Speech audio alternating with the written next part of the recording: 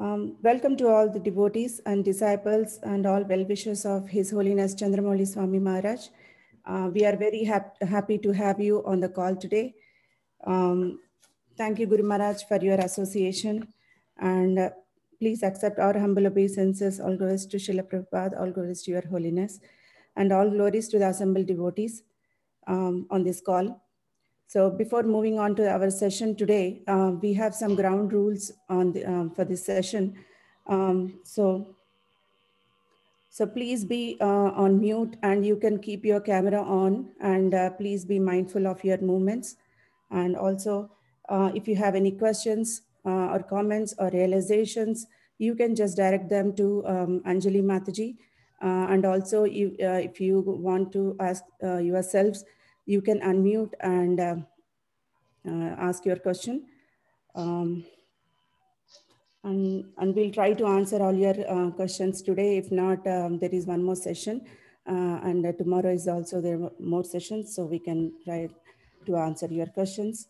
What time is the second session today? Second session is 4 o'clock UK time, Guru Maharaj. Okay, 4 o'clock UK time. Yes.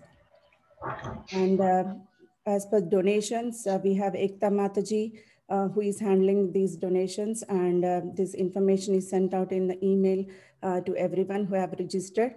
And also, so now without any further ado, I'll just like to hand over the call to Guru Maharaj, and I just want to announce that today's session will be the second part of the yesterday's topic, the Gita Nagari scheme. And thank you everyone for joining again. Hare Krishna, Guru Maharaj, please take over the call. Thank you so much.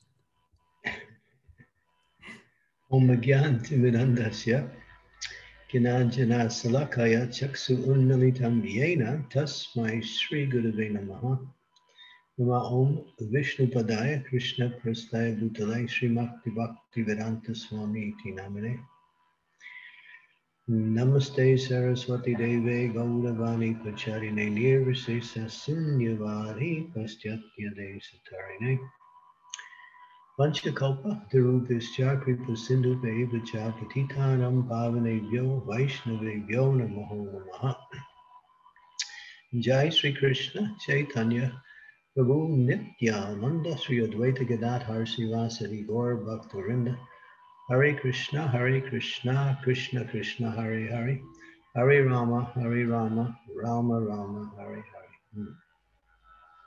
So I want to thank all the devotees for joining us for this session. And this will be my last talk. And then Bhuta Bhavana will explain the principles that Srila Prabhupada established when he first began his ISKCON Society in 1966. And that was the 7 principles that are the foundation for the expansion of all the activities within the ISKCON Society. What I'm presenting is somewhat similar, but this was going back to a particular paper that Srila Prabhupada wrote in 1948, known as the Conception of Gita Nagari.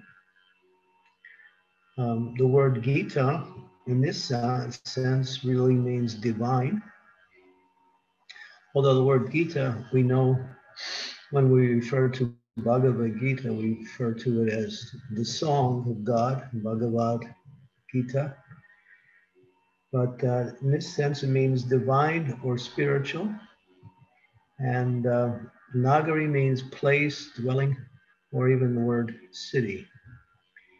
So Prabhupada's vision for Krishna consciousness in the world was an overall revamping of the entire social, political, moral, aesthetic, ecclesiastical, spiritual aspects of the entire society. Prabhupada's thinking was not limited to starting a spiritual movement that would become one of many spiritual movements in the world. And nor this was the desire and the plan of the previous acharyas. It was about re-spiritualizing all of society in all aspects that society practices. And you can see when you hear Srila Prabhupada's classes, he talks a lot about political things. Sometimes you wonder if Prabhupada was a former politician, the way he speaks. He always talks about ruling, kings, society, presidents, organization. But he was trying to present, or at least explain to us what is an anomaly, or what goes on today as society's organization is simply a default at best, but defunct presentation of human life. And we can see as society goes on, it's becoming more and more corrupt, degraded, sinful, and what we say, dangerous. And Prabhupada warned us about that. And so these four principles that made up his Gita Nagari conception, holy books and holy names was the first. We mentioned that yesterday. Drowning the world with spiritual literature about the nature of the personality of Godhead.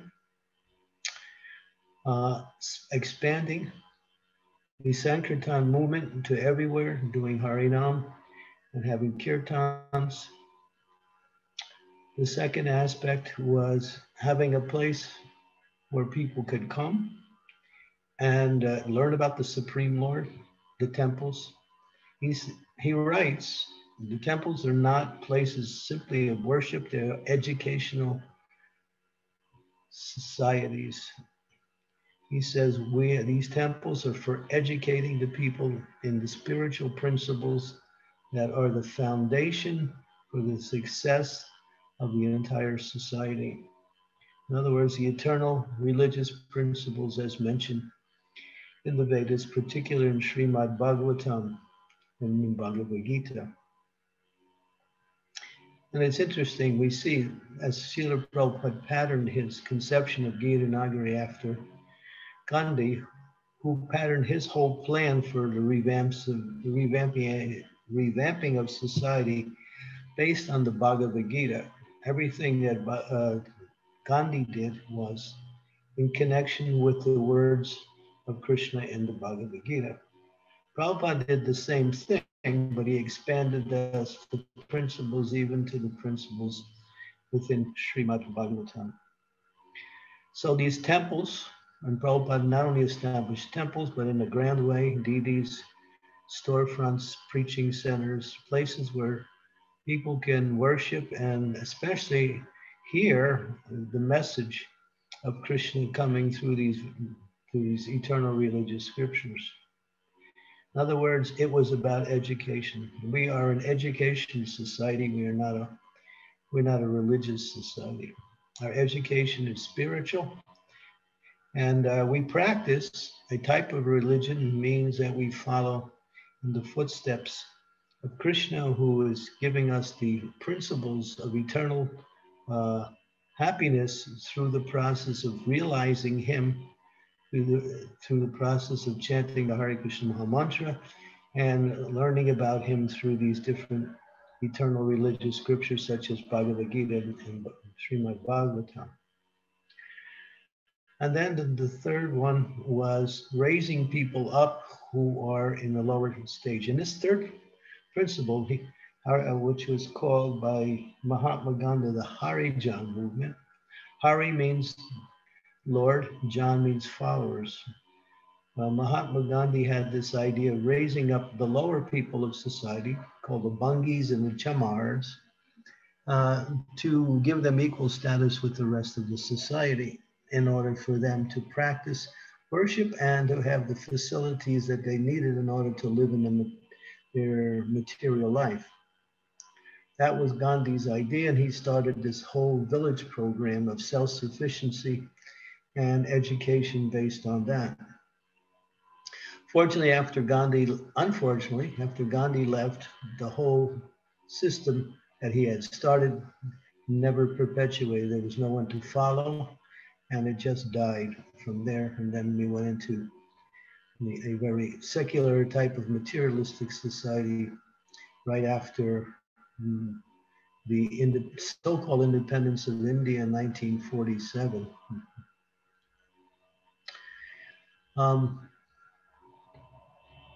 And now this Harijan movement, which was based on giving people initiation and educate them in a Brahminical culture. In other words, changing people from a more secular, degraded type of lifestyle to become Brahmins, to have all good qualities, to worship the Supreme Lord, to be truthful, to be clean, to be tolerant, to be patient, to be concerned about the welfare of others, to be an ideal person. Prabhupada also said that when he was asked, how can you tell who is an actual devotee? Prabhupada said he's a perfect gentleman, perfect lady. In other words, he gives respects to all and has all of the good qualities that people aspire for.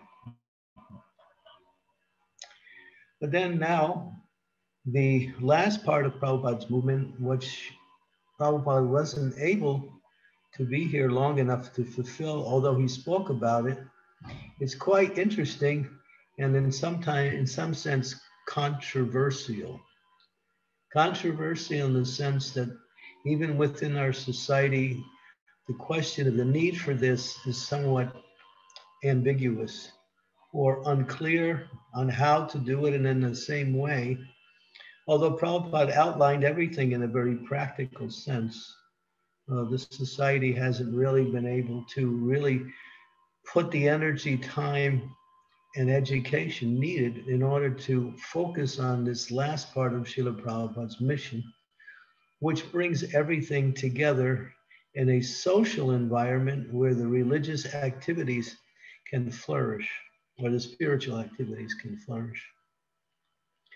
And this was the fourth thing. This was based on Gandhi's idea of the caste system.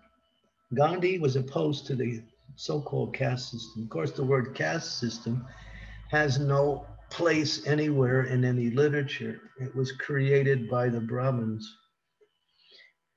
And what is it?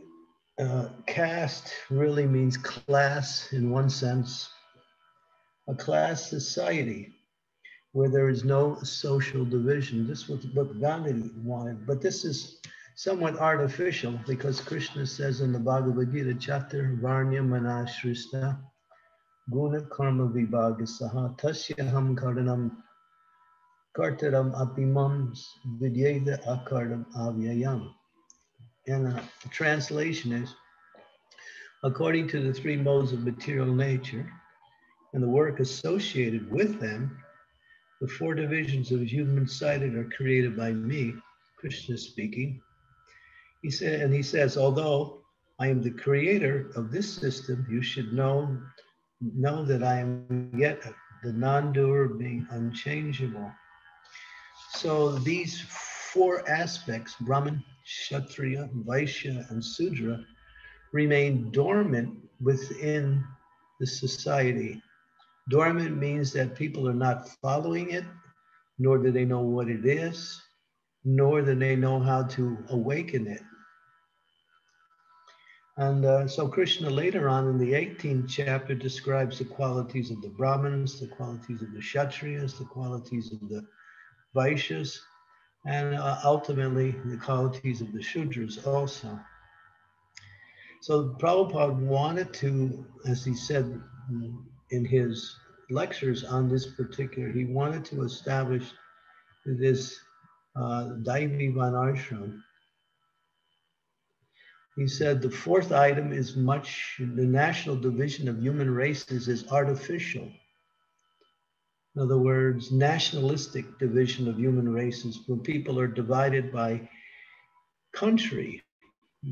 People are Africans, they're Americans, they're Chinese, they're Indians. Slovenians, whatever. This is artificial, this division.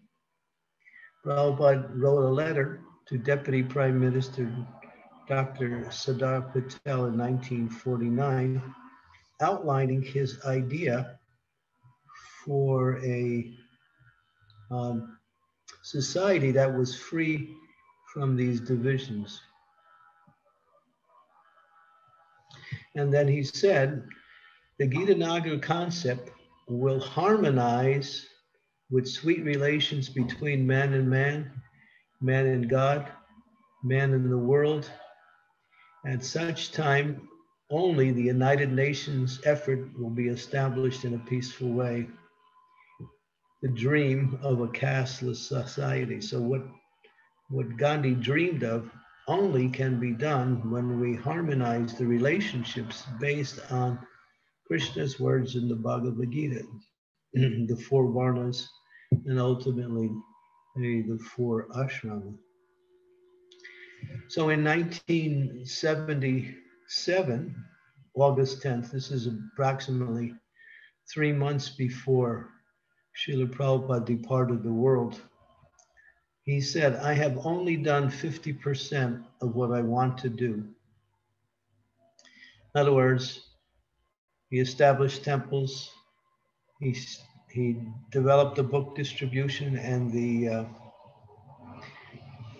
Harinam program, initiations, they were going on. Now he wanted to do what is called Vanashram.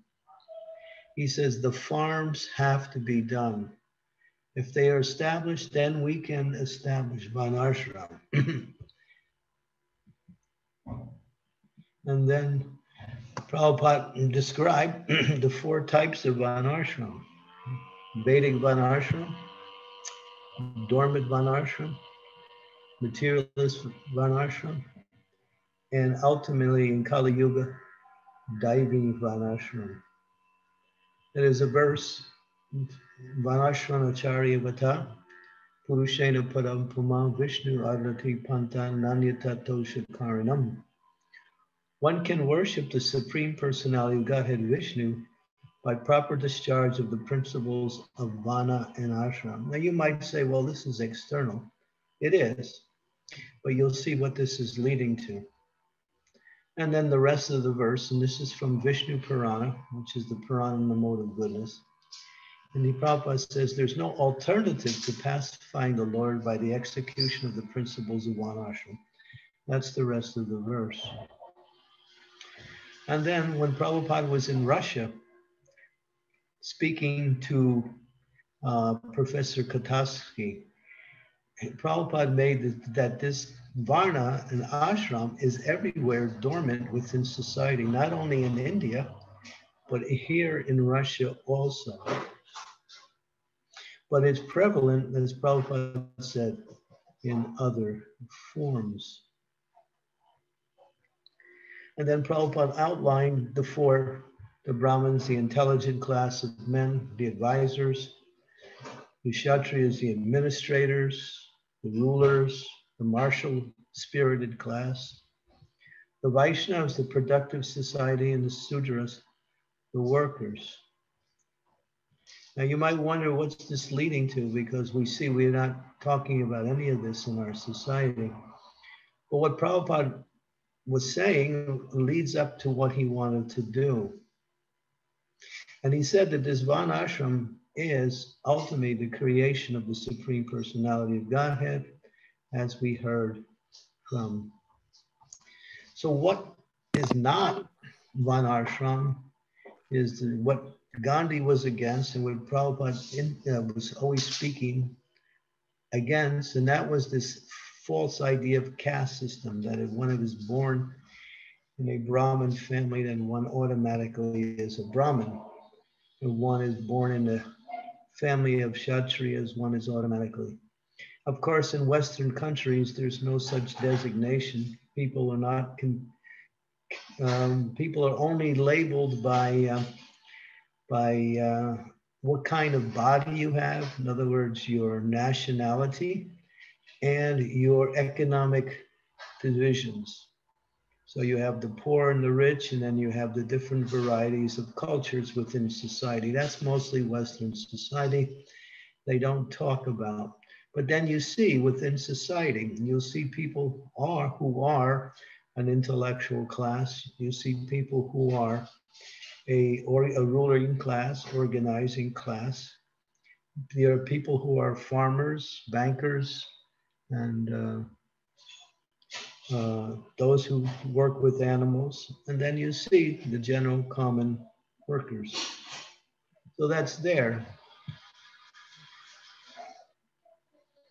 So Prabhupada outlined what is there in a very obscure way, but it's not at all being developed, and therefore society's in chaos. But then Prabhupada came up with something different. He wasn't interested in the materialistic varnashram or the vitiated caste system or any of these things. He wanted to establish Daivi varnashram, and that is to educate devotees in different categories of varnas with the idea of engaging that propensity in the service, therefore in devotional service. Therefore you have what is called a society that is socially divided within these four groups. People are in one of the four categories, and they're serving the Supreme Personality of Godhead accordingly. Now, when Prabhupada's movement first started, Prabhupada didn't go along with the whole idea of varnashram. He said, you know, society's too upside down. He said, this was from 1966 when he first began his movement to 1973. He said, forget varnashram. Chanting Hare Krishna is the panacea for everyone. He made that statement around 1973. And then again, he said, therefore, this is the panacea for everyone to engage in Krishna conscious and to chant the Hare Krishna Mahamantra. This is the only remedy. Now you cannot introduce this system of varnashram. And this statement was made on December 30th in a lecture in 1968. But then Prabhupada changed in 1974 completely. He said, now we must establish varnashram. Humanity is in chaos. The varnashram college has to be established where everywhere there is a center with a college to train. Now in 1974, Prabhupada gave a morning walk conversation in Vrindavan. It's one of his longest. He actually made two different discussions, one in March 12th and then again in March 14th of 1974. The one in March 14th was quite interesting. You could listen to it over and over. You'll see what Prabhupada's vision was for the whole world. But particularly, he said, we can't really change the world unless we establish it in our society initially. We have to show the ideal society within our ISKCON world. Otherwise, there will be our preaching will have no effect. Prabhupada wanted us to establish this varnashram system. And the first one was the varnashram college. And Prabhupada said then the trained Brahmins within our society, those who have Brahminical status, who are educated in our philosophy, should be the teachers in the college. And they can teach every particular type of activity. They can teach to cook, they can teach to clean, they can teach to, they can teach philosophy, they can teach any practical service that is done within our society. They can teach to administer, they can teach martial arts, they can teach everything that's needed within the society. They can teach how to do farming. So he said the collective Brahmin culture within our society should be versed in all of the activities of the society in such a way that they will be the teachers and will teach Brahmins to become Brahmins, will teach devotees to become Brahmins, teach devotees the principles of the activities of the Kshatriyas and the principles of the activities of the Vaishnavas. The Sudras don't need training like that. So Prabhupada said, because if people are in chaos, how will they be able to understand this philosophy? It requires a cool brain. He said, and he made an interesting statement. He said, Varnashram is a must for us and in the world. That was in 1977. And this is an interesting statement. This was also probably the most powerful discussion on Varnashram. It was a room conversation in February 14th, 1977, where Prabhupada was with Hari Sari Prabhu and Satyarupa Maharaja at the time. And Prabhupada's discussing his plan for the rest of the society. He said this Varnashram Dharma should be established to become a Vaishnava. He said it's not so easy to become a Vaishnava. And then he goes on to conjecture, if Vaishnava, to become a Vaishnava is easy, then why are so many falling down? It is not easy. So for in our society, devotees were coming, they were engaging in devotional activities, they were chanting the Hare Krishna mantra and following the rules, but they were not staying steady. And many of them were either marginalizing their Krishna consciousness or even sometimes leaving the movement. So Prabhupada saw that we have to establish this principle of Varna and Ashram. Now, I'll just divert a little bit away from Prabhupada's instructions. And where Prabhupada says in other places that everyone in this age of Kali, because this age is so degraded, no one's propensity is actually comes by birth. It requires training. It requires education.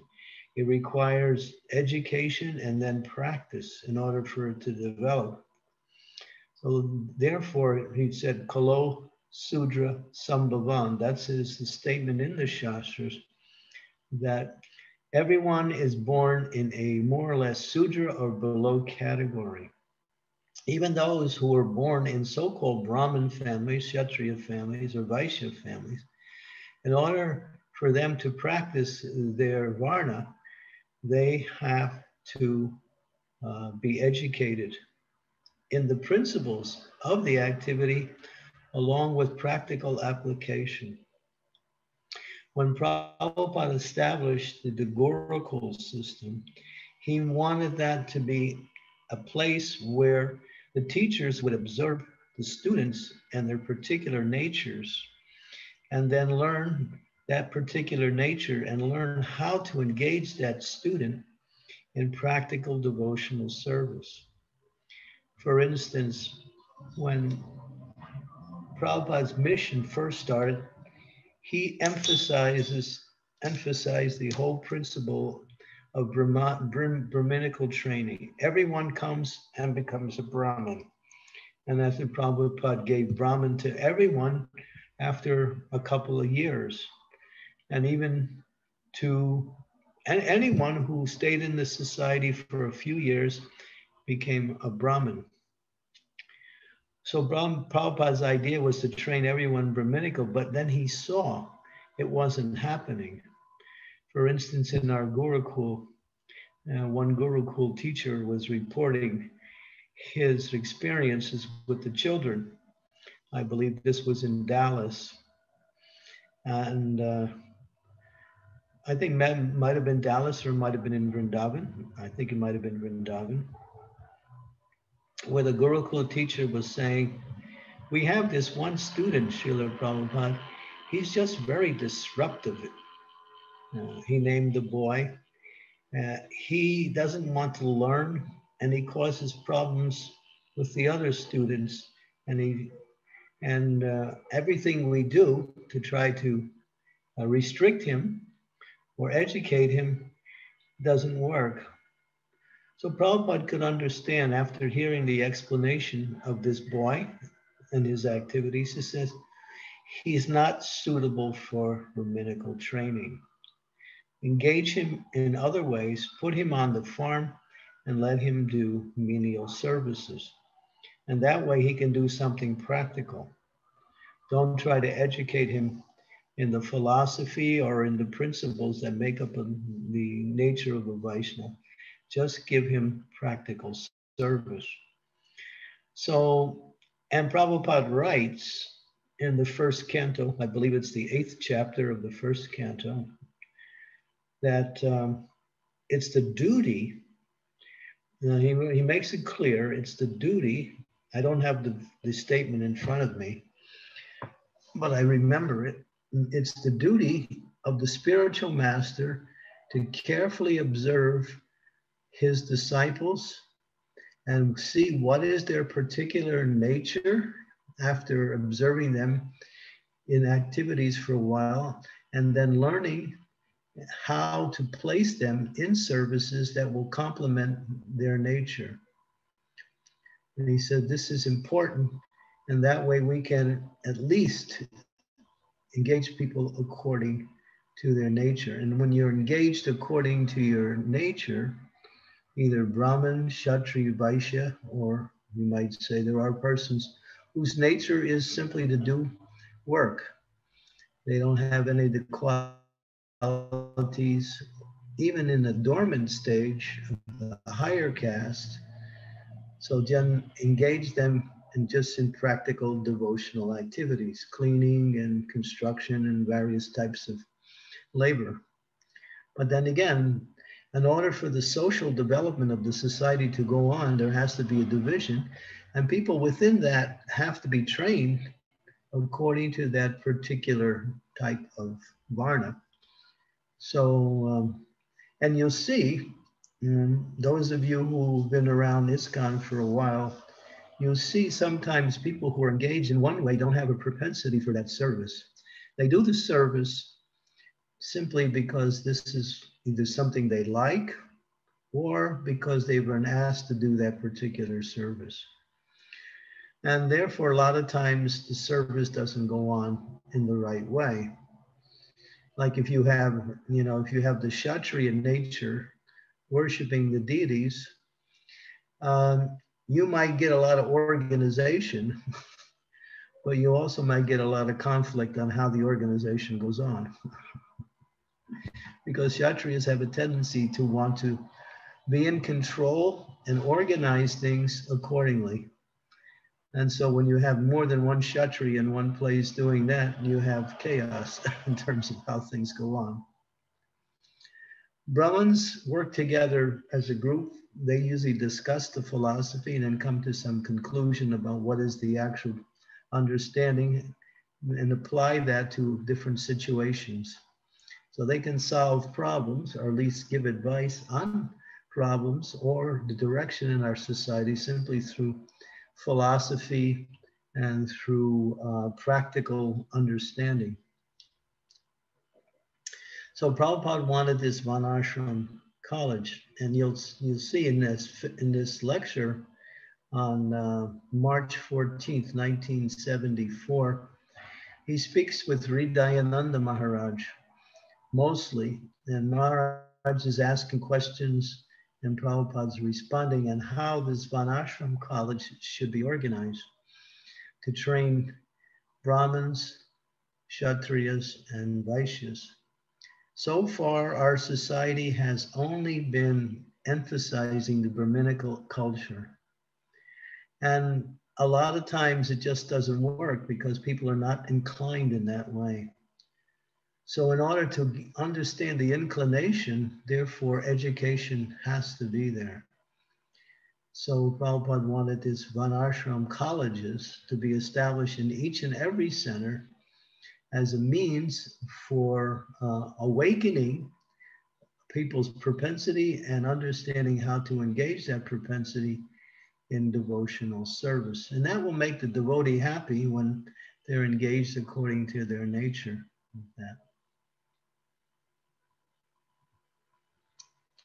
But then the next aspect of this whole Varnashram is, Prabhupada said, only on these farms can we demonstrate the full Varnashram system. If the farms become successful, then the whole world will be enveloped by Krishna consciousness.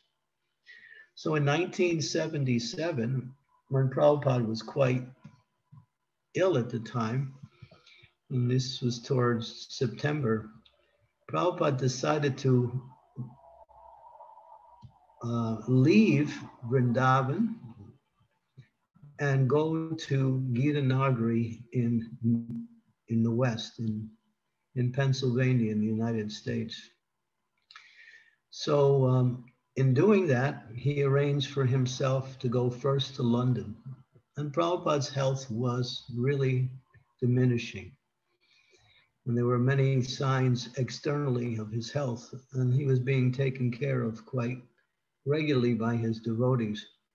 But still, he was determined to get to Gita Nagari, and he said, I want to show you how to establish this Varnashram based on these farm communities. Unfortunately, Prabhupada's health deteriorated so much in 1977 and in October, the end of September, October, and that he could not continue to travel, and he went back to Vrindavan. So he wasn't able to show what he wanted to show. And Prabhupada, he said, in the cities, we are interested in preaching, but we cannot present the ideal Varnashram system there. This is only possible at the farms. So they are important. This was a letter excerpt to Tamal Krishna Goswami and to Hari Sari Prabhu regarding Srila Prabhupada's statement, again, August 10th, 1977. So we can see during this last year that Prabhupada was with us, how much he talked about and wanted to accelerate the whole idea of these farm communities. He says these cities won't last. He said the cities will eventually crumble and people will be in chaos as the demoniac society increases more and more. We're seeing a little sample version of that right now as this coronavirus, and the politics behind the co-virus are really disorienting people in various ways. And people are looking for some solutions, some respite from this whole situation. So we're seeing even now the economic situations within the cities are starting to crumble, where people are not even able to go work at their occupation. And therefore, in many places in the world presently, the governments are supporting people's economic needs because many of the small businesses, practically all of them, are closed down in many, many countries. So Prabhupada sort of predicted this. He said these cities will eventually start to become places of inhabitants of just crime and other features of Kali Yuga, as he described it. So he wanted to establish these farm communities. He said, this is the future of our movement. He said, again, back to Varnashram, he said he wanted to also include not only Brahminical culture, but also Vaishya, like that, and Sudra and all that. So Prabhupada really pushed this Varnashram college and farm communities as, and he said, a classless society can only exist when all the individuals that identify themselves as servants of Krishna, playing the accepting roles within the Varnashram as a drama or a play. And this is interesting because this helps us to clearly understand what Prabhupada is saying. We are not Brahman, we're not Brahmins, we're not Vaishyas, we're not Sudras, we're not Kshatriyas. We have the statement that is supported by Sri Chaitanya Mahaprabhu himself. He says, I'm not a Brahmin, I'm not a Kshatriya, I'm not a Vaishya, I'm not a Sudra, I'm not a Brahmachari, I'm not a sannyasi, Grihastha, Vanaprastha. What am I? Gopi Bhartyar Badekamalayur Dasa Dasa Anudasa.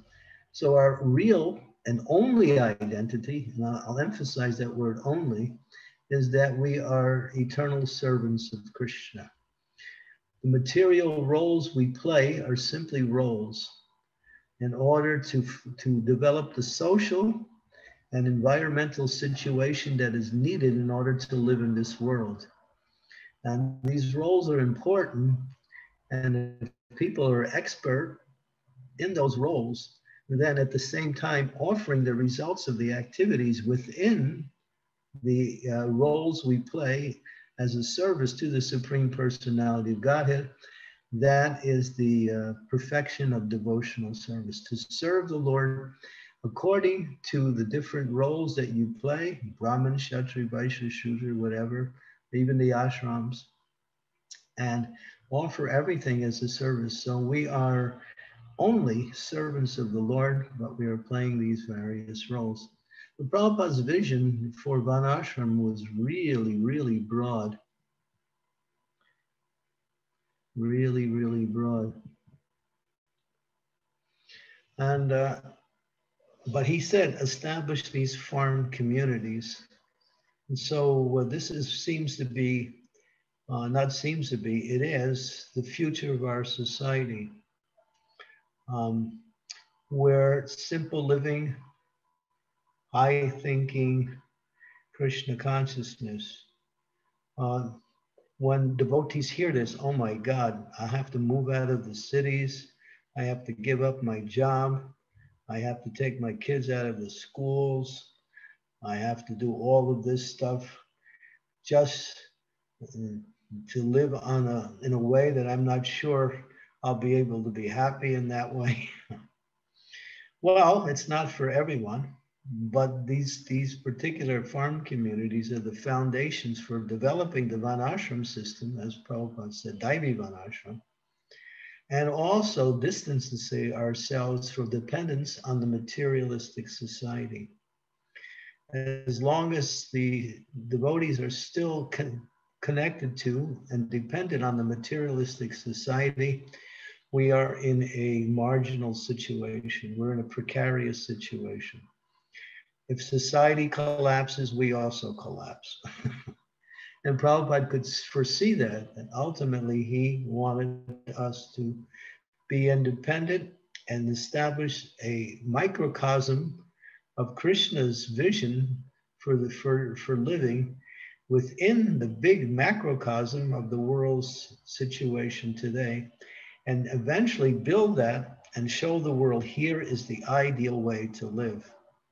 Simple living, high thinking. And of course, just 2 weeks ago, we did a 4-part presentation on farm communities, cow protection, agriculture, and the whole lifestyle that is centered around that.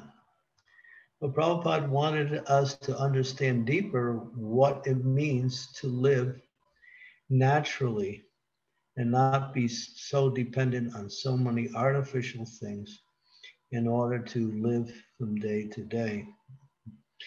Not only is it makes the practice of the spiritual aspect of our Krishna consciousness difficult, but it's a challenge to the aesthetic, moral, and healthy lifestyle of the individual.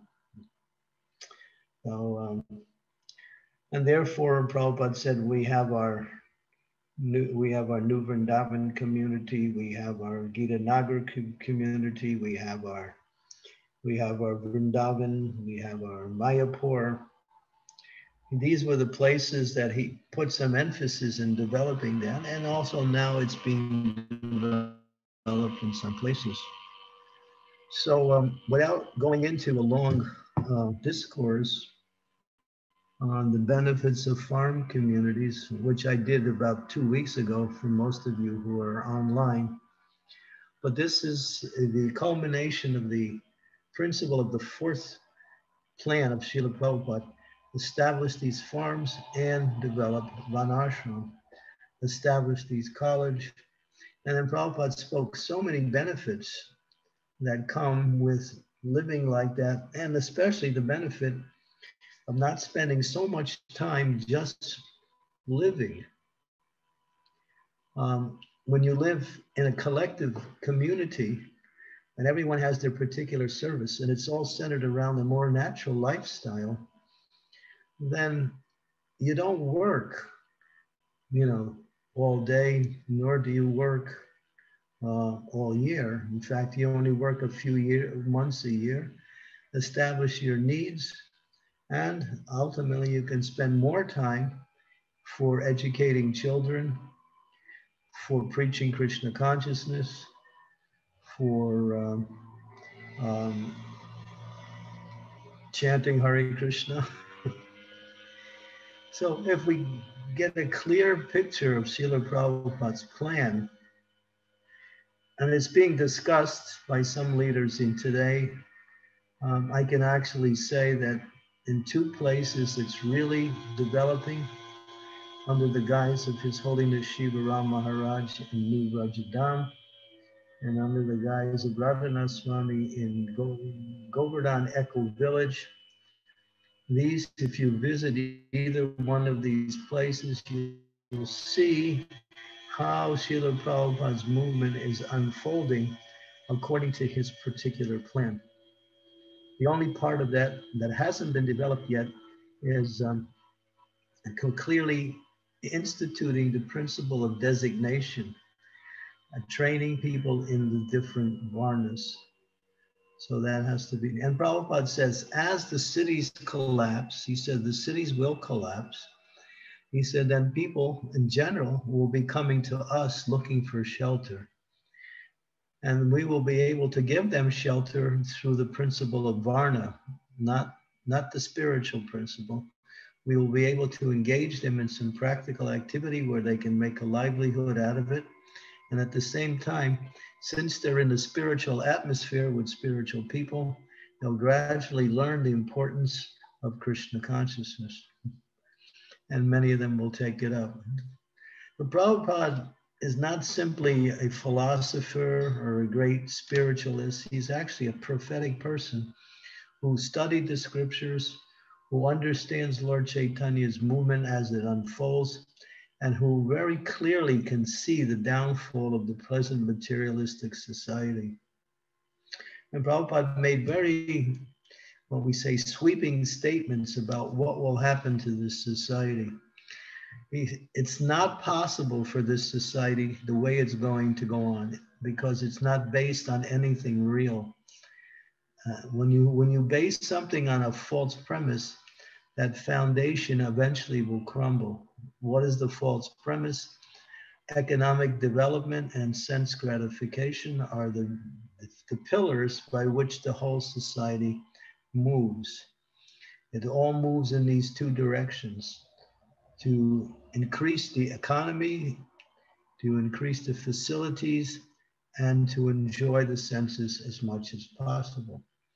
When such societies develop in such a way, people eventually become degraded because sense gratification doesn't satisfy, and people become dissatisfied, and ultimately you have so many problems in society, which we have today.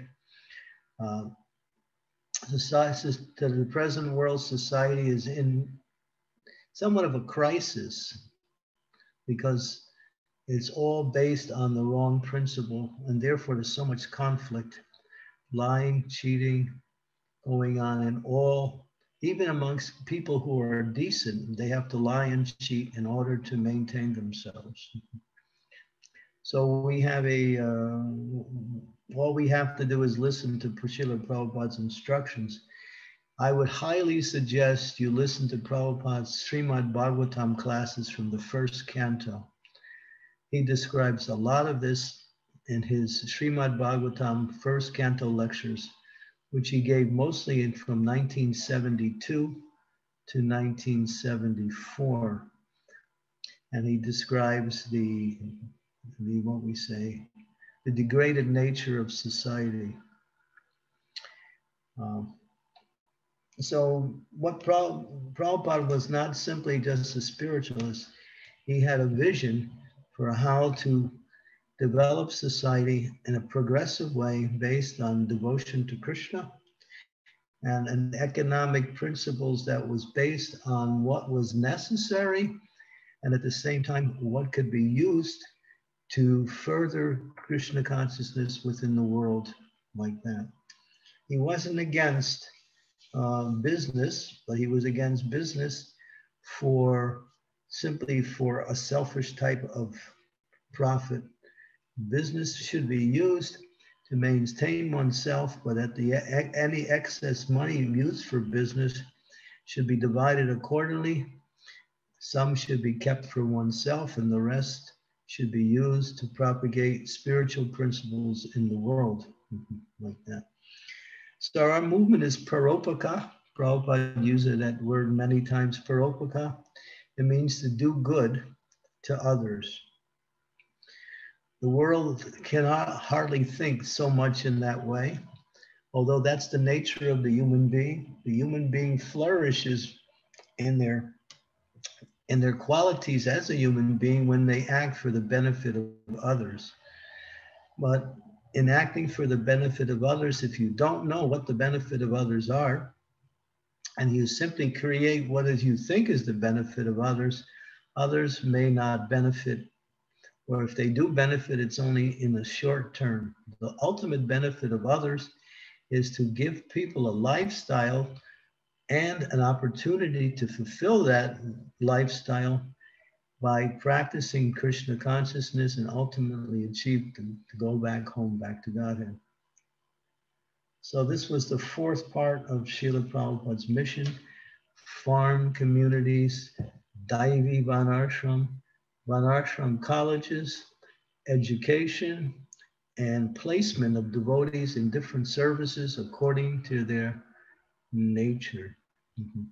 A person can do many services or different types of services for a limited period of time, but a person, when they're engaged according to their nature, can stay in that service and develop it and make a wonderful contribution accordingly, like that. So Prabhupada saw that this is the need in order for our society to continue, and also to be strong enough and be an example for the rest of the world, like that.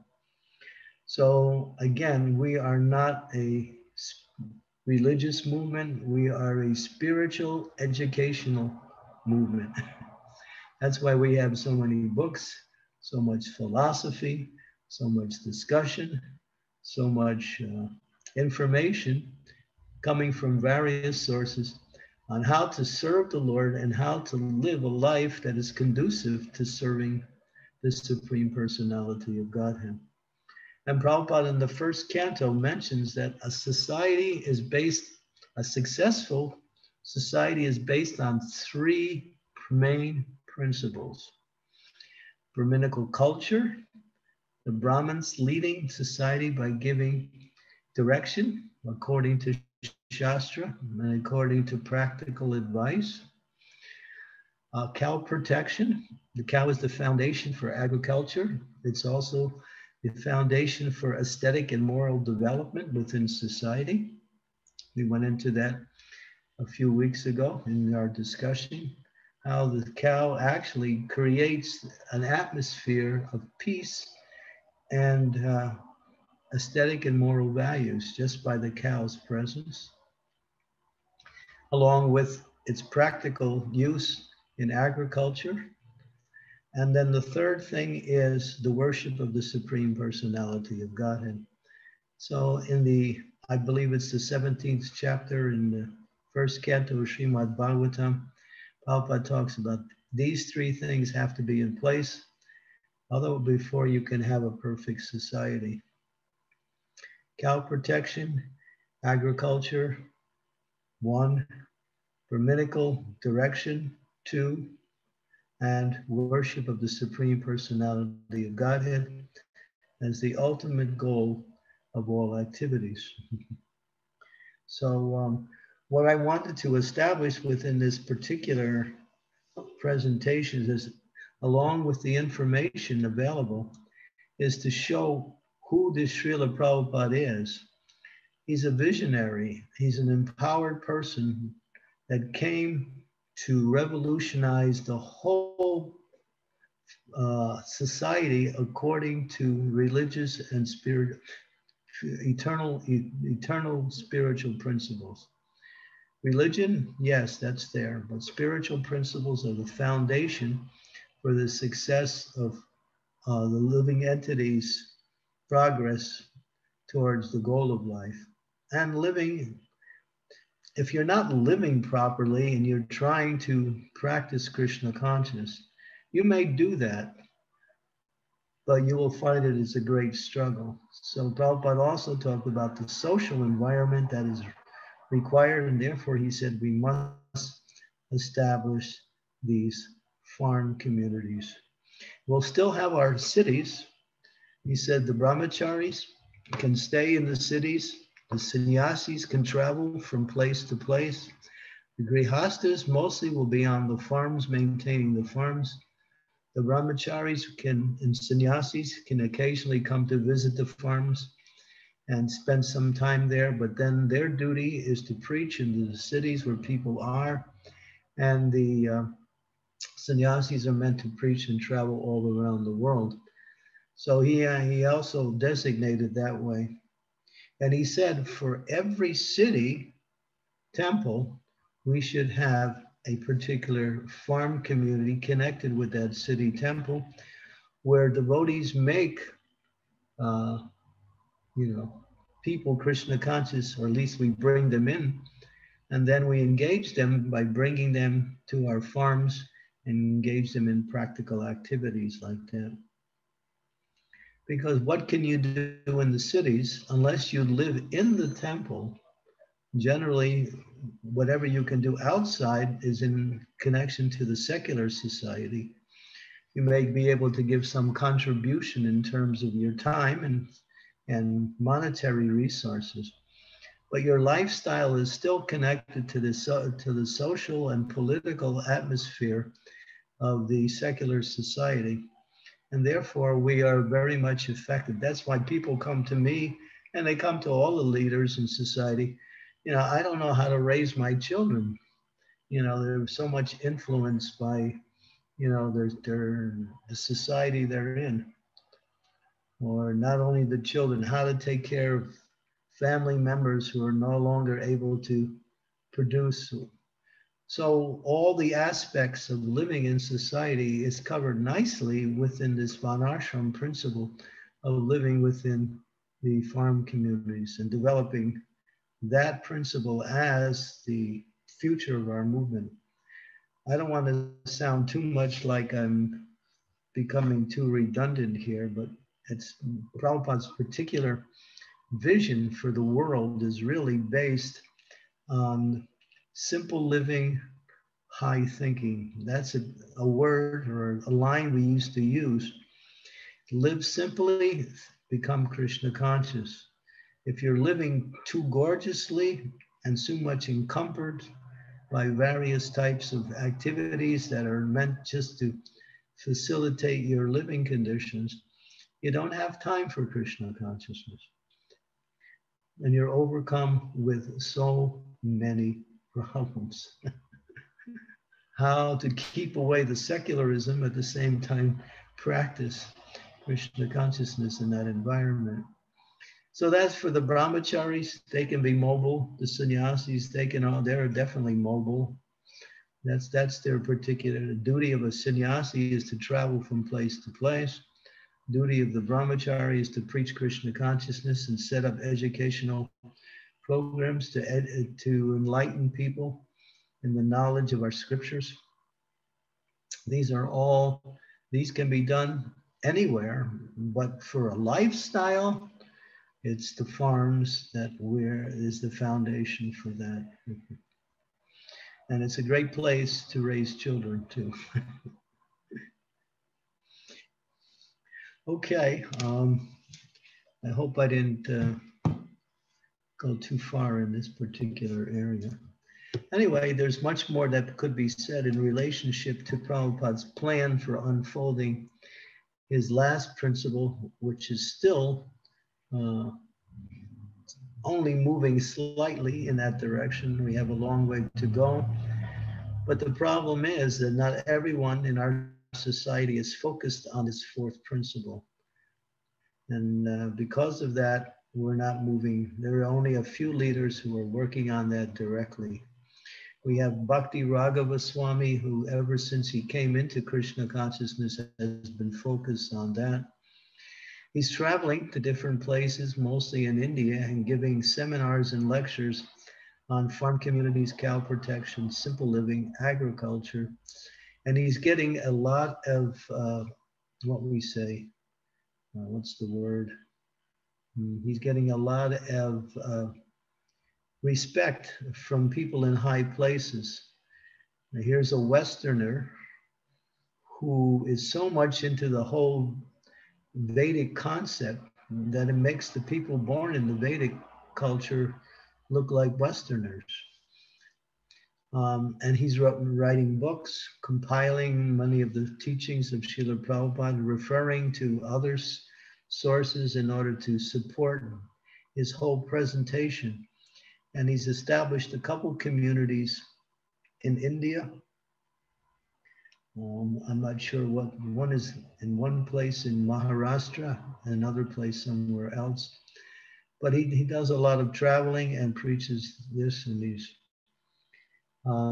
So we have some of our leaders who are very much fixed on bringing, other leaders are fixed in other areas of Srila Prabhupada's movement, such as book distribution, Harinam, or developing our temples in various ways. But there are a few devotees who really see the need to give this full attention. And it's the need of the time. We were awakened a little bit more to the Prabhupada's instructions by this particular pandemic that is going on in the world. Krishna's kind of showing us that, maybe you should be more serious about what your spiritual master has said by giving us a crisis where, living in the cities means you can't even go out of your house now in some places. There are people who if they come out of their house at the wrong time, they get fined, can't travel from place to place. And people are thinking, oh, it will end soon. Well, good luck. That's not the plan. It's not planned to end soon. It'll go on. It's going to go on and on and on, and this lockdown will continue. So this is, Prabhupada forewarned us. He said that the societies will start to crumble and there will be problems on all levels. So therefore we have to establish this fourth principle, the Varnashram system. Okay, I don't want to berate anybody too long on this principle. I just wanted to make a point with emphasis. So I'll conclude there and see if there's anybody would like to speak something in relationship. Hare Krishna Guru Maharaj, thank you so much for the wonderful class and making us understand important points and Srila Prabhupada's vision about farm community and Daivi Varnashrama and many more things. Thank you so much, Guru Maharaj. So we have some couple of questions here, Guru Maharaj. Shall I start with the questions, Guru Maharaj? Yes, please. Yes. So it's from Radha Bhakti Mataji. She is asking, what should we do when we have a sense that we are not fulfilling the potential of our nature?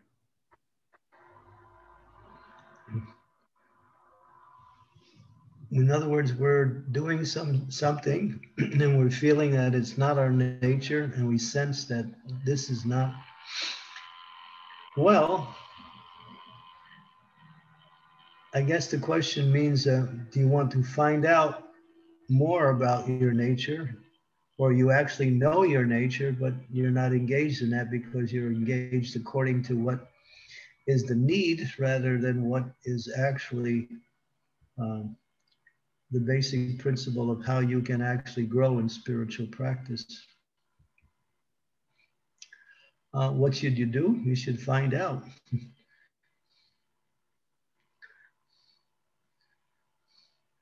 Do whatever you can to learn a little bit more. And that's the role of a spirit. The role of the spiritual master is that he can see the propensity or the nature of his disciple, and then direct them accordingly. As we mentioned yesterday, when Prabhupada started the society, he wasn't so much interested in engaging people according to propensity. He just simply wanted to propagate temples, book distribution, Harinam, as fast as he could, because Prabhupada knew, his time with us could end at any moment. And he had too many signs in that direction. So he was engaging whatever energy was available and whatever need was there.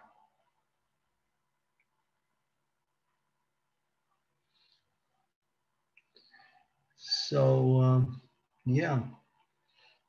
But if you go, just like I'm in Slovenia here, and we have a few devotees who have farms. You go just across the border, we have a couple of devotees who have farms in Croatia also. And there's one devotee, he milks cows, he does agriculture, he makes cheese, he distributes it to the temples like that. But he's practically a lone ranger, and the rest of the devotees who have places, they're also basically alone. If you had farms with at least 3 or 4 different families on the farm, then you could actually develop something very practical in terms of living and having all the needs taken care of, and at the same time offering some of the results to the cities. So I would say if you have a sense of you're not doing what your nature is, that sense is a type of intuition where, well, maybe I can be more effective in serving Prabhupada's mission and also developing in my own Krishna consciousness if I was engaged in another way. So I would suggest you go to the spiritual master, or you go to someone and get some advice on how best you can serve. Of course, a lot of our services are centered around needs. That we have certain needs for family, we have certain needs for occupation. And so we also center our services around that. But then again, we have to look to the, we're always talking about the future, but it seems like the future has become the present. It's no longer the future anymore. What Prabhupada said 50 years ago seems to be happening right now in terms of the social collapse. But Prabhupada wasn't the idea that we wait for everything to collapse and then we scramble and try to reestablish something else. He said, Unless we're situated nicely, as society starts to fall apart, we won't have anything to give anything to others because we are also in the same situation.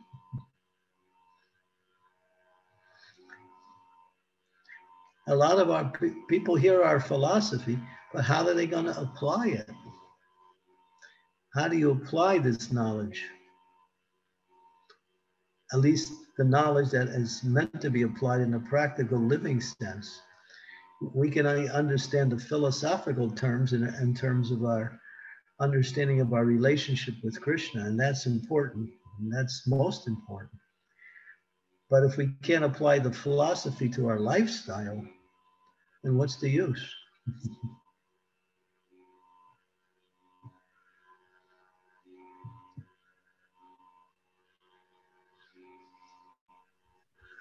Okay, so I hope it answers Radha Bhakti Mataji. So Radha Bhakti, did that help at all? Yes, very much. Thank you so much. Hare Krishna. Hare Krishna. Hare Krishna. Guru Maharaj, there is one more question from Archana Siddhi Mataji. It's nice to hear from the. Okay. So shall I ask Archana Siddhi Mataji to ask her question, Guru Maharaj? If you like, yeah. Mataji, you can unmute and ask. Yes, yes, Guru Maharaj. Guru Maharaj, thank you so much for an enlightening class. You said that our movement is not a religious movement. It's a spiritual educational movement. But somehow devotees are taken as religious. They are taken as fanatics, considering like not eating prasadam, no meat eating, things like that. So are we presenting something wrong to them? Are we not doing something right? What we're saying is that these things are beneficial for your spiritual and material growth. It happens to be a principle, but the principle has value. It's not just a principle, but it's a principle that has value. So we don't make rules and regulations simply to restrict or to encourage, but we make them because they're beneficial for the development of Krishna consciousness. If you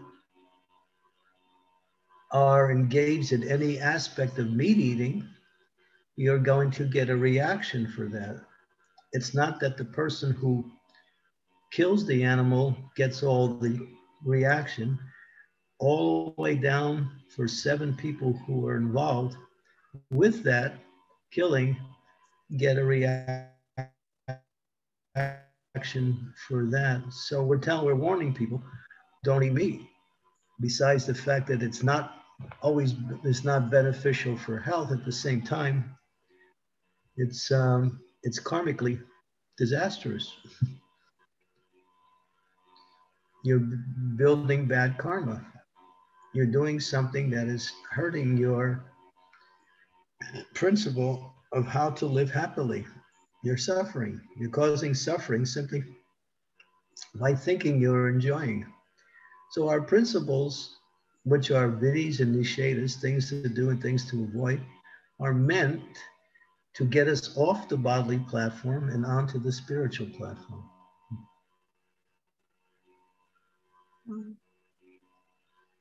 Yes. We're getting a nice view of a farm in Slovenia right here.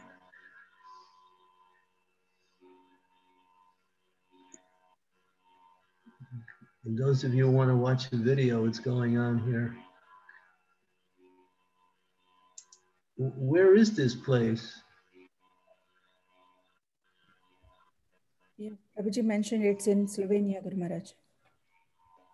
Yeah. I can't remember being there.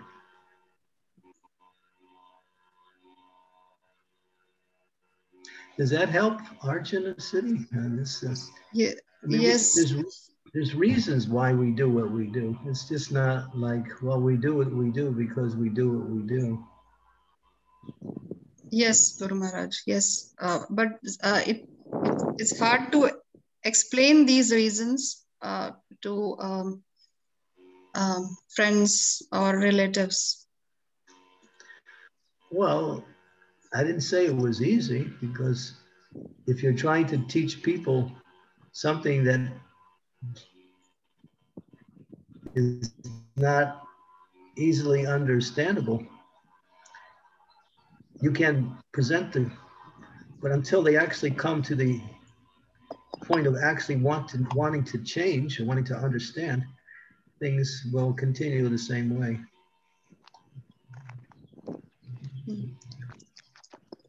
Yes.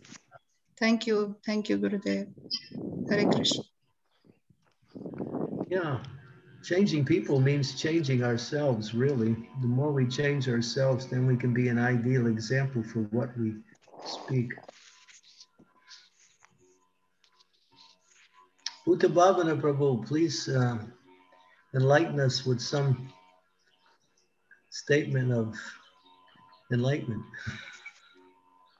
Hare Krishna Maharaj. Thank you first of all for just a wonderful class. I was just making notes, and I was resonating with the last point you made also about changing people means changing ourselves. And the idea that, you know, I think we've really seen that in the last 12 months, that if we're not well situated as a society and as individual devotees, we're not really in a position to help others so much. And I just wanted to, I'm sure you've had much more experience than I have of this, but sometimes even in our communities, I think this point about lifestyle and how we live is such a big thing that's often not really understood properly. And then if our lifestyle isn't set up in such a way that's favorable to our Krishna consciousness, we have a whole range of different challenges. And then what happens is, I had a communication with someone and their son. I think they feel that their son needs some direction. And I think it's also linked to the fact that if we're not conscious that the lifestyle should support our Krishna consciousness, then as you said, the lifestyle will become so problematic, it will make Krishna consciousness very hard to practice. And what I've noticed is that when that happens, devotees don't think that my lifestyle isn't favorable. They think that Krishna consciousness is difficult. So it kind of, it's perceived that, you know, if I didn't have this Krishna consciousness to do, everything would be easy, rather than actually the way I've set up my life materially isn't favorable to my Krishna consciousness. It's a lot hard. We've made our lives a lot harder than they often need to be. Yeah. And when we try to speak to others, we don't have the, you know, the adhikari to convince others, because we're living different than what we're saying. For example, milk. Now, there are people who will criticize us for drinking milk that are coming from secular societies, because these cows will eventually be slaughtered. So we say, well, we have to have milk, so we're taking milk. But then again, if we have a ahimsa milk, we have our own cows, then we can say, well, these cows are protected. They're never going to be killed in any sense of the way. The milk is actually quality milk. It's not store-bought white water that you get. They call it milk. It's full of chemicals. So if we're somehow or other not living up to the standard that we're talking to, then people will not take us seriously.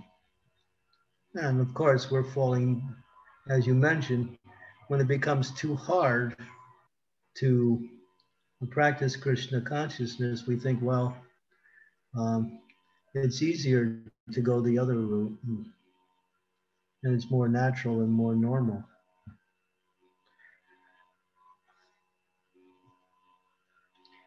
So we've been talking about this for 50 years now. And so I think it's about time, and the social environment is pushing us, that we need to start to reestablish the consciousness that is necessary for moving out of our present situation into a situation which is conducive to practicing Krishna consciousness. Mark, can I ask a question on that? Yeah. So one of the things that we see, and I think this is the case with many of us, is that because we've grown up in a society which is very complex in many ways, and because in our day-to-day lifestyle we've taken on those complexities that we've grown up with, what are some ways in which devotees, because I can see that it may not be a shift, a complete shift or transition overnight, but what are some of the things that devotees can do so that we are less attached to some of the complexities in life, and also prepare a consciousness so we're able to live more simply and to not be dependent on so many external things, so that as things change, we're not so much thrown by the shift. What can we do to prepare our consciousness in that regard? Oh, you mean in a day-to-day lifestyle? Yeah, just generally, or anything over time. Because I imagine that many people, even on the call, may be very attached to certain ways of doing things, external things, and they know the philosophy, they know that this is where we should be preparing ourselves, but they're not there yet, and the conditioning is still very much programmed to be attached to so many external things. What can be done to kind of move the consciousness more in the direction of being able to live simply and also have that higher thinking? Well, you can't live simply in these cities. It's just not possible. I think it's about preparing our consciousness for the transition and not so much immediately trying to, just walk out of your everything and then go to a farm and live. It's gradually understanding and then visiting these different farm communities that are developing in that way and learning the lifestyle and seeing how either we could set it up individually within our particular area, or leaving and then actually becoming part of these different communities that are already developing. On a day-to-day value basis, well, I mean, ahimsa of milk is one thing. Growing your own food is another thing. What else? Educating your children. Don't send them to public schools. Just recently, 2 years ago, in the area I am, they changed the law now that parents can homeschool their children. Due to the communist system, that wasn't allowed, and it stayed in place up until 2 years ago.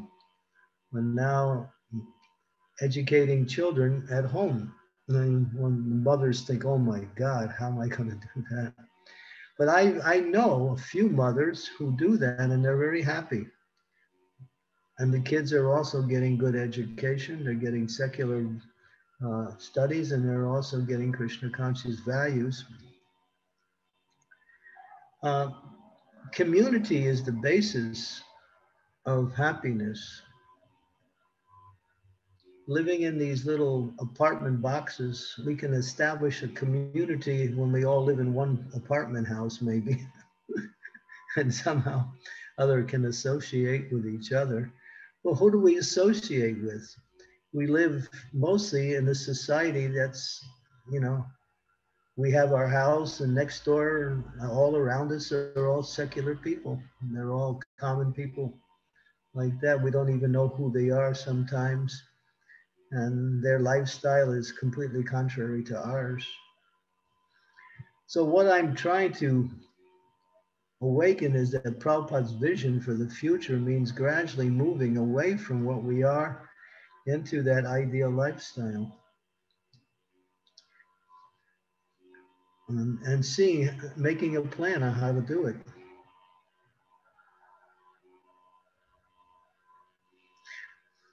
And they were doing little things from day to day to distance ourselves from the values like that, such as educating our children,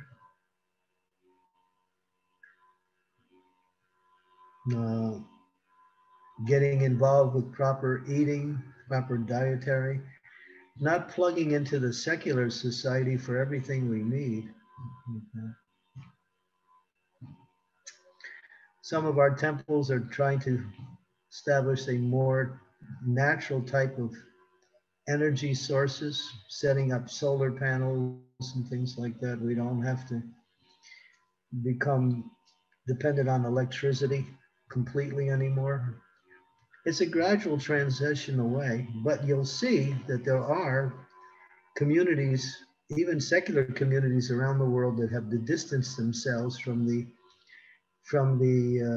social environment that goes on as the general way for people to live. We can learn from these communities also.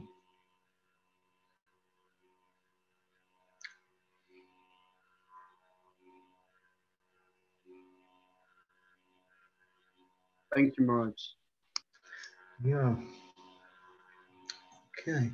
I'm sure you could think of a few things too. I'm just making notes from everything you're saying, Maharaj. But yeah, it makes complete sense.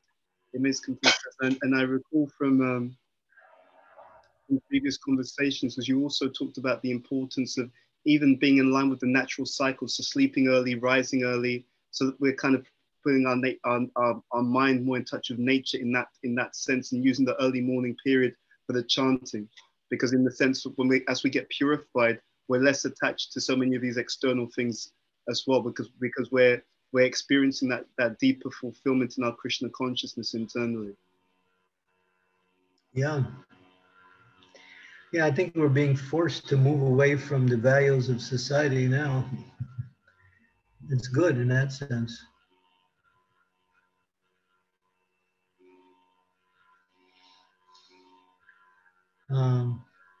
Yeah, there was something else I wanted to say. But,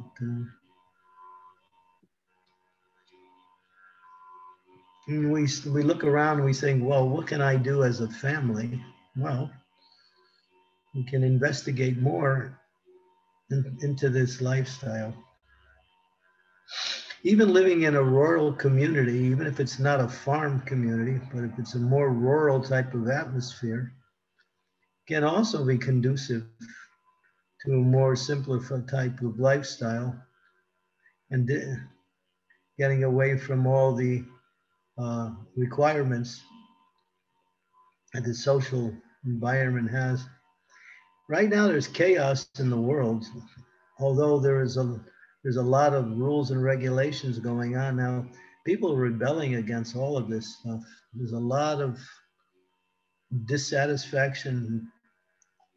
The news is not reporting any of it because they don't really want people to know what's happening. But behind the scenes, there are a lot of things that are going on. Yeah. There's demonstrations, there's refusals to follow the rules and regulations of this lockdown. There's so many things going on. The only way you can find out about what's going on is you have to go to alternate news, or you'll have to go to see what is actually happening. The societies is crumbling really fast. And as society crumbles, martial law becomes more and more the state of affairs, where the governments, in order to suppress, they take to military arrangements to control problems and people. So yeah, it's not a good thing. That's why if we don't have to be plugged into this society, we don't have to be part of all this chaos. And we can demonstrate what is the ideal lifestyle. I'm not a farm person. I lived in New Vrindavan from 1973 to 1993, 20 years in New Vrindavan.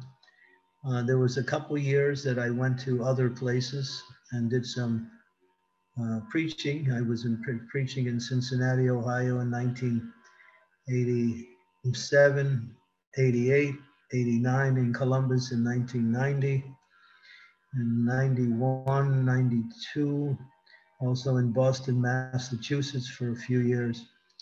But mostly I was on the farm. And I'm not a farm person. I'm not a person who is really conducive to that type of lifestyle. I've always been brought up in the cities and I'm used to it. And, but I also see the benefit of it. That's the point. I can see what Prabhupada is saying, and I can see the benefit of it, even though my nature is a little bit different.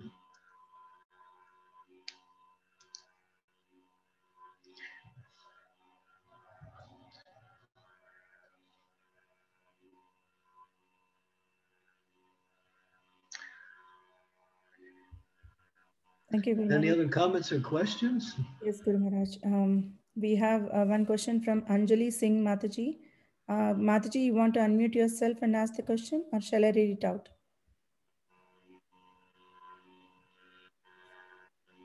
Okay, so here's the question, Guru Maharaj. So she is asking how do we create unity or cooperation in building this goal to have farm communities in our local area? During COVID, non-devotees are moving to rural areas, having a simpler lifestyle. However, our ISKCON congregations still don't feel urgency to unite together and build farm communities. Well, the whole secular society is making sure people don't unite. That's one of the reasons why there's a lockdown, because they don't want people to come together and talk. You know, keep you by yourself and keep you in your own world of struggle. But as soon as you bind together with other people and start talking, then you start thinking of solutions to it. That's why they closed down bars and restaurants, because that's where people congregate and talk together. That's one of the reasons they don't want that. They want to keep people separate. So they buy into this whole thing that's going on. So yeah, we're fighting against, the particular social environment, but devotees come together and discuss this. And through the discussion, some practical plan can also be developed.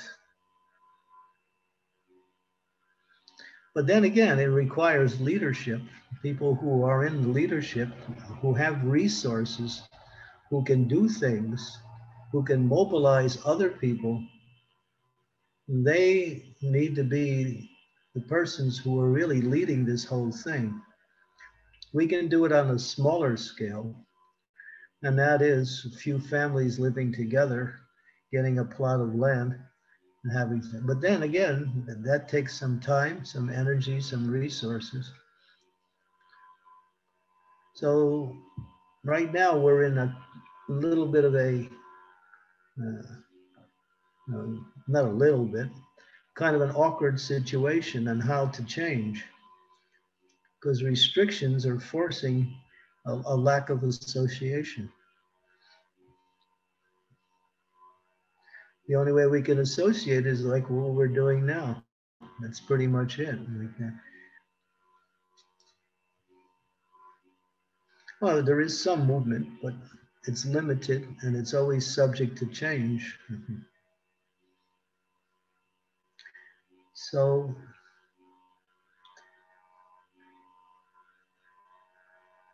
solutions are there, but it requires a plan and requires cooperation amongst, it requires some leadership, some guidance, some understanding of the individual situation, but gradually. But keep up your Krishna consciousness. That's the most important thing. Not all solutions are through, changing the environment. The solutions are also the more we become Krishna conscious, the more we can see how to live our life and distance ourselves from all the effects of the present materialistic society. Especially the chanting of the Hare Krishna Maha Mantra will give us complete shelter and protection. And I don't say that as just a phrase within a larger statement. The holy name will give complete protection and shelter, complete, as long as we are regularly chanting and taking full shelter of Krishna's holy name. Devotees will always be in a good position, not to be affected by things going on. The problem is we're still plugged in to a lifestyle that causes us problems. And that's the problem. We have to keep dealing with the problems due to the way we live. That's all. But if you take shelter of Krishna's holy name, you can somehow or other continue without being, defeated. Krishna will protect his devotees. There's no doubt about that. Thank you, Guru Maharaj.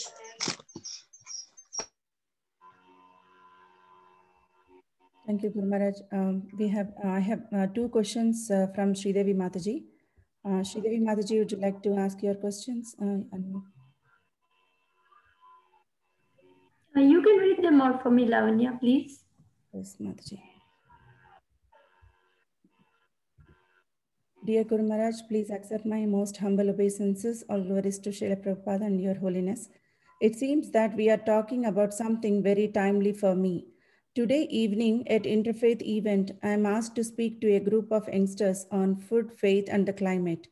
I am not sure how to present our philosophy without coming off as though I am preaching everyone becomes a Hare Krishna. Your guidance is deeply appreciated.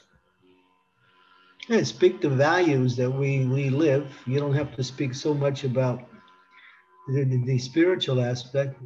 Talk about the values. What are our values? Here, for example, climate. And so if people are polluted, they pollute the environment. So change people's consciousness, you change the environment. The environment is an extension of the polluted consciousness of the people in that environment. So that's climate control.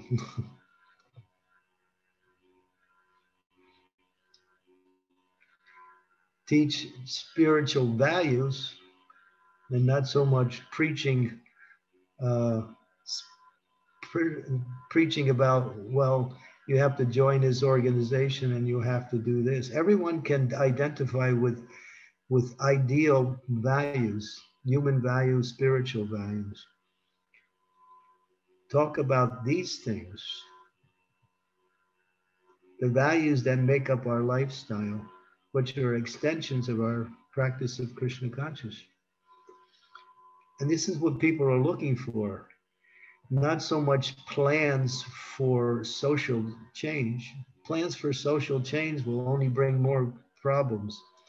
Talk about changing the consciousness of the people through adopting spiritual principles, spiritual values.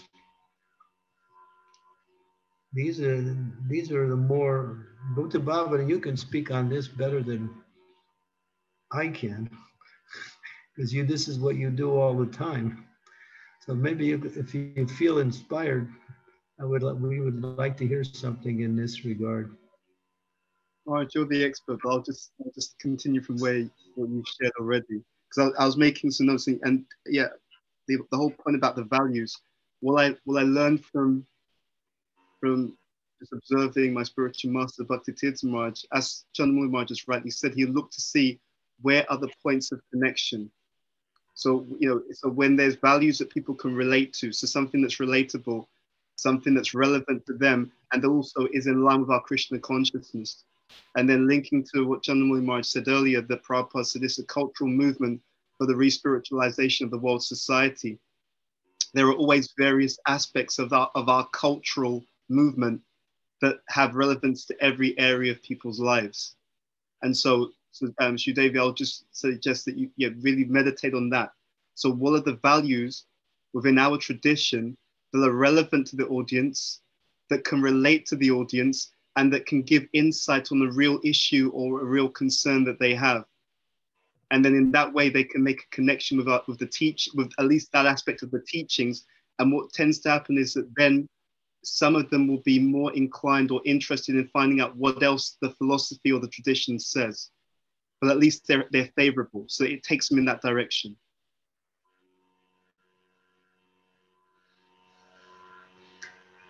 Sridevi, what do you think?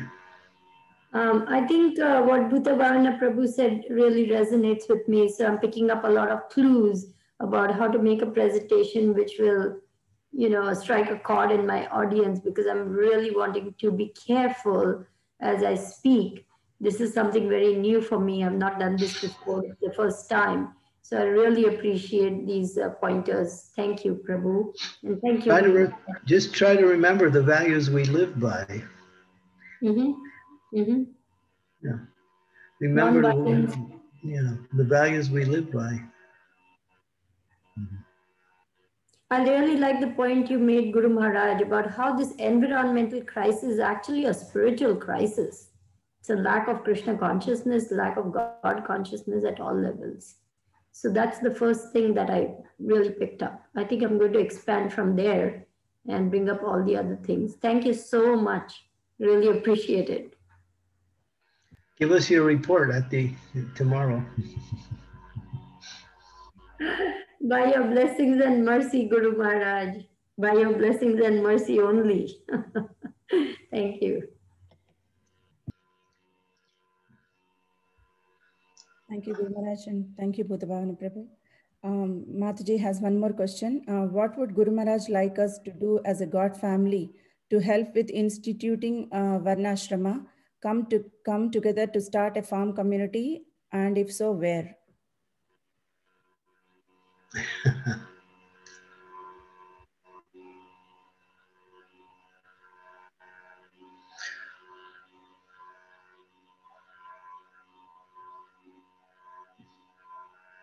Practical. Well, first of all, convince yourself that it's what you want to do and what you want to propagate. After you're convinced, then just speak to people and get ideas. Communication is the first principle before any plan starts to unfold. Communication, gathering support, gathering resources.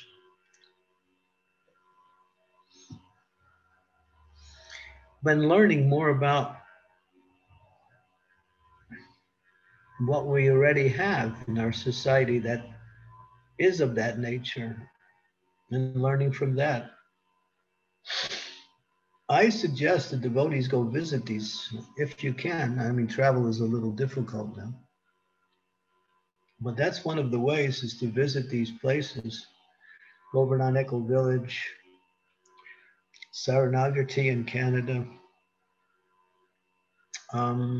We have a place in Slovenia here, Mr. Indy.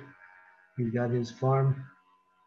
You can see him waving his hand. Go visit him in Slovenia. Croatia, we have Divya Prabanda. He's hardworking. He's developing self-sufficiency. Other places, Gita Nagari is very big in that area.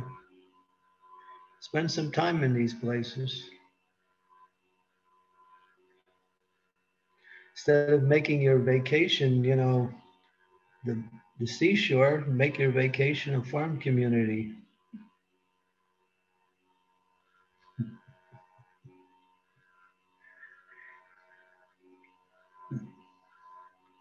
We have, of course, Bhaktivedanta Manor in London. It's got a little bit of that self-sufficiency moving, although it's just one area, and that's mostly cow protection.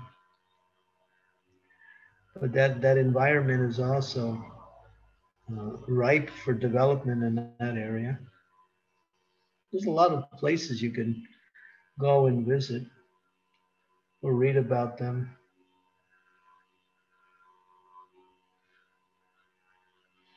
Talk about it. Talk to people.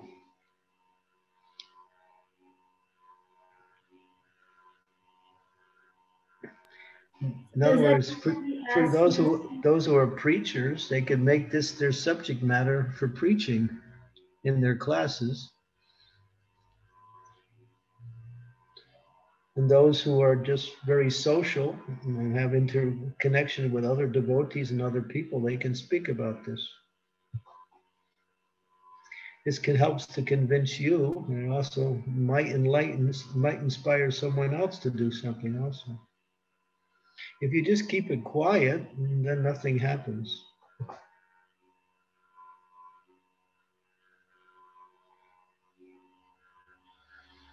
So that means we begin speaking about it after we get convinced ourselves and try to see how other people would also like to join in with that. Is that what Your Holiness is suggesting? I'm assuming you're already convinced. Yes, Guru Maharaj. But you So, said that. Yes, I am definitely convinced, no doubts about it. okay. I'm just wondering, how do we, in our God family, what should be the next step?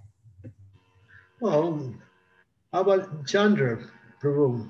Would you like to enlighten us with some of these points of discussion here? Turn on your audio. Hare Krishna Maharaj, please accept my humble obeisances. All glories to Prabhupada, all glories to Gurudev, all glories to the God family. A couple of good points that, of course, I heard from Buddha Bhavana. He said some very nice things. I was thinking about there needs to be some reframing about our point of entry.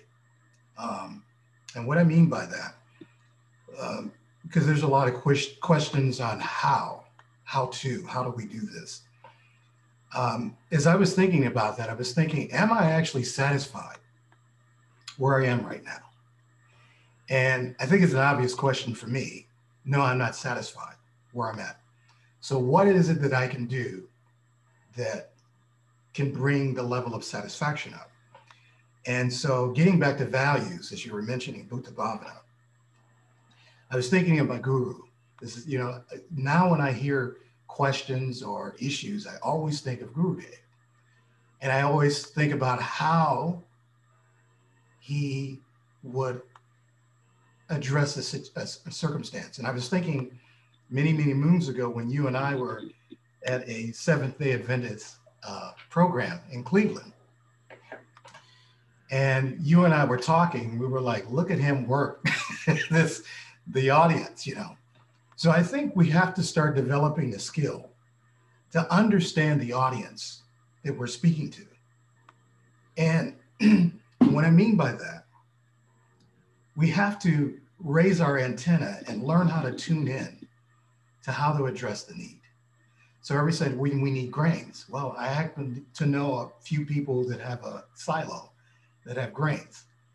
So we have to understand us as we are spiritual counselors. So rather than just giving a blanket solution to something or something that's scripted, we have to listen to whatever adjustments needs to be made. And that's our point of entry. So I was thinking just recently, I have a coworker who's he's LDS or Mormon. And we have these conversations. And generally when two people in different disciplines get together, it comes down to who's going to win. And I get to the point where it's not about winning, it's about a point of entry. So where do we have some common ground? So it takes a lot of listening. So even though you may not necessarily agree with a lot of their concepts, if you let people talk long enough, they're going to ask you a question. Like, what do you think? and then you just reflect back some of the things that they were saying. This is his point of entry, or the common value is Buddha Bhavana. He reflects on. So you start picking on those things, and then you can start. Well, this is I agree with this. This is what we do, particularly on diet. So I had been pushing, the concept that we really shouldn't be eating flesh. So rather than it seeming preaching, I was coming from a scientific standpoint, because Krishna consciousness is not a religion, it's a science. And if we start approaching it from that aspect that it's a science, then I think people can understand. The other thing too, I think that helps us to move in that direction is we have the Krishna factor. I'm getting older and my body is not, cooperating. So I'm kind of forced to do some things, to make some adjustments from a standpoint of Vana Ashram or things of that nature. And so there, you can actually embrace those things because you're looking for help. So I think if we just listen to the people that we're going to converse with about what their issues are and do it like a counselor, then I think we can kind of understand what we can offer in terms of value. And I think that's really important. So I'm working in a prison environment. I some of the stuff that I have to deal with just this week in terms of people about some kind of spiritual faith that I never even heard of. And I'm gonna have to do a little research on it. But I came and encountered a person like that. And he was actually trying to convert me. And I said, I'm not really interested in conversion. I'm just really interested in what you're offering, what you're saying, and where's the compatibility. So rather than where do we have a point of entry? Where do we have some common ground? And I said, so let's find what we can support each other in and move on from there. So you just have to use some maturity because you're not going to be able, some people are going to come to you. Can you help me? And other people want to come to you. I need to change you. So we have to understand, even in this age, because the heightened desperateness of individuals because of the pandemic are pushing a lot more extreme behaviors, extreme thought. A lot of this is happening. So we just have to just slow down, be patient. I kind of liken it to Tai Chi. Tai Chi is not a fast-paced thing. You actually work slow, but when you have to react, you can move fast. So this is how I kind of look at how our responsibilities in Krishna consciousness. And then the last thing on building community, we need to get together. One person can say, I'll build a garden and we can co-opt. Maybe we can do that in the city until we can move to the next phase of finding some land. And I'm actually been looking for land, because I'm in the process of, trying to get into retirement. So I'm looking for land. So one of the things you can do is just look up real estate, just start looking at things. And as I thought of the concept, desire creates a behavior, which translates into circumstances. So this is Krishna consciousness. Krishna talks about this to Arjuna when he's talking about why do we have this lust? I mean, what's the rationale behind it? So we have to change a desire. And we've been programmed for so long. So now we just need to be in this association, and this is a good environment to do this. So if we do this more often, then it kind of sparks the desire to move forward and look at something. Hey, well, what are you doing? I'm looking at real estate. I'm online. Or I know a lawyer, or I know someone who's doing a 501c3. We're just picking up skills this way. So I'll just stop there. Thank you. Yeah, I like your point about the point of entry, because that gives us a real strong voice. When you start to learn to listen and you pick up what is their mindset, not only their mindset, the mood behind the mindset, there's always something Krishna consciousness that can relate to that. And then you have something to say. And it complements what they're saying, but at the same time, it takes them to another thought process, which allows them to understand something that they don't understand. Yeah, I found that very effective in preaching also, just listening. And then until the person is done, and then you speak. Then they're ready to hear. When you go back and forth, nobody's listening. Generally, that's the case. Thank you. Nice to see you. I hope your health is good. It's improving with the blessings of my guru. All of them.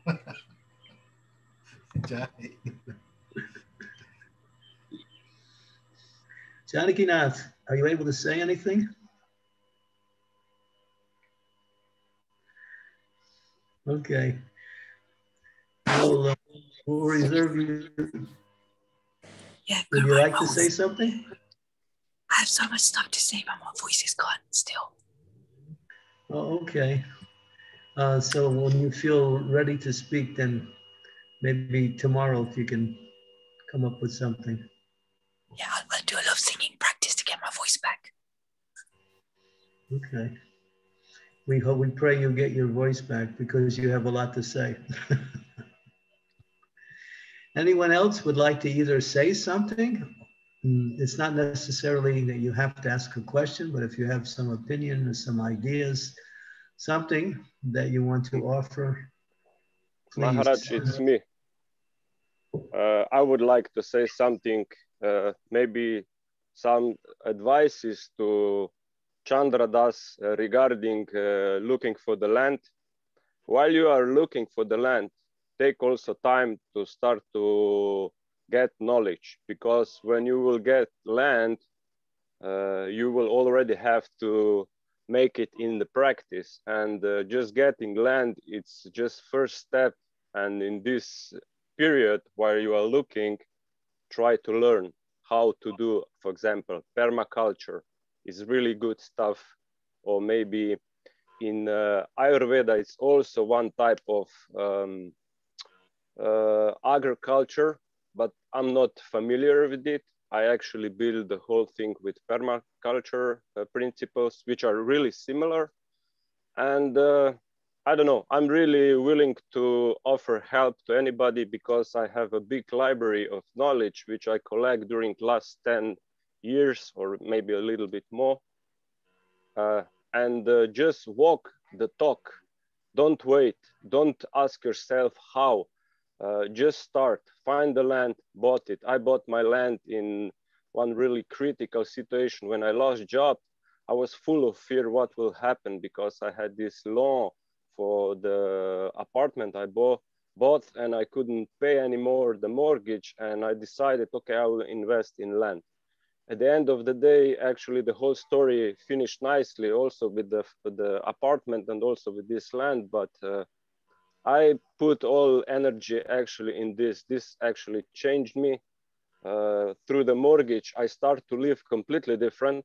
So I changed my way of life. I did also the other transitions also with the food and everything. So now with the Bhakti, actually, I'm upgrading the existing knowledge through the prisma of Vedic knowledge. And if anybody needs really good stuff, I have a lot of it. I mean, a lot. I will just give the pearls just to get the knowledge which will push you further in these communities that are self-sufficiency. For example, last year, I also built my own electricity plant, and I don't know, it's really simple. It's a lot of on YouTube. You can do it. People already do it. They are not into the consciousness yet, but there is a big movement also in this field. Thank you for having a word to all of you. Hare Krishna. Thank you. Thank you for giving that information and also providing resources and your time and energy for anyone who would like to learn more or actually do something. Thank you very much. Thank you very much, Guru Maharaj. So we are almost at the end of our first session today. Shall we stop here, Guru Maharaj, or you want to take a question? Yeah. So the next session and announce what's upcoming. Yes, Guru Maharaj. So the next session will be at 4 o'clock, 4 p.m. UK time, and His Grace Bhuta Bhavana Prabhu will be doing the next session on the purposes of ISKCON. So on the topic of the purpose of ISKCON. So we are going to continue the next session at 4 o'clock, Guru Maharaj. So thank you everyone for joining today. Thank you, Guru Maharaj, for the lovely session today. And thank you, Bhuta Bhavana Prabhu and Chandra Prabhu, for bringing your inputs. Thank you so much. And on behalf of our retreat team, I just offer my obeisances, all our obeisances. Vancha kalpatarubhyascha, kripa sindhubhyevacha, patitanam pavanebhyo. Thank you, everyone. We'll see you again in the next session in the afternoon. Thank you so much. Thank you to all the devotees. Thank you for showing a very active interest. Okay, we'll see everyone in about 2 hours. Hare Krishna. Hare Krishna. Thank you, Guru Maharaj. Hare Thank Krishna. you, everyone. Hare Krishna, Guru Maharaj. Thank you. Thank you, Gurudev. Hare Krishna. Hare Krishna, Guru Maharaj. Thank you. Hare Krishna. Hare Krishna, Guru Maharaj. Thank you so much. Hare Hare. Hare Krishna Maharaj.